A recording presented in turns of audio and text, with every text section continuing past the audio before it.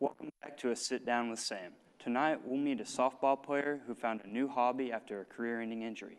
Please welcome Megan Ford. Megan, thank you for being with us tonight. So tell me a little bit about your injury.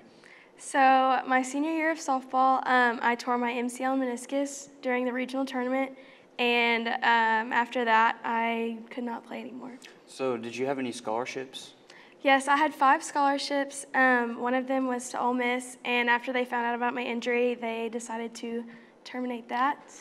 So tell me about your new hobby.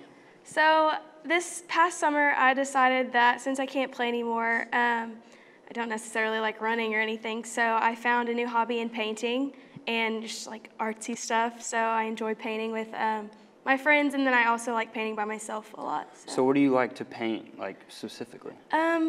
I usually like to paint faces or like people, but I'm open to other things if it's necessary. So. Do you think you'll continue to do it for the rest of your life?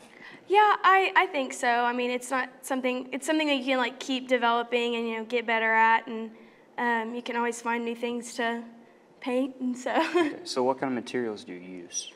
I have an easel that I use, and then just different sizes of canvases, and then I use acrylic paints. Okay. Do you think you'll continue to do this for friends and family? Yeah, I've done a lot of things for my family and friends whenever they, ask me to. So, yeah. Well, thank you. That's all we have tonight for Sitting with Sam. Thank you.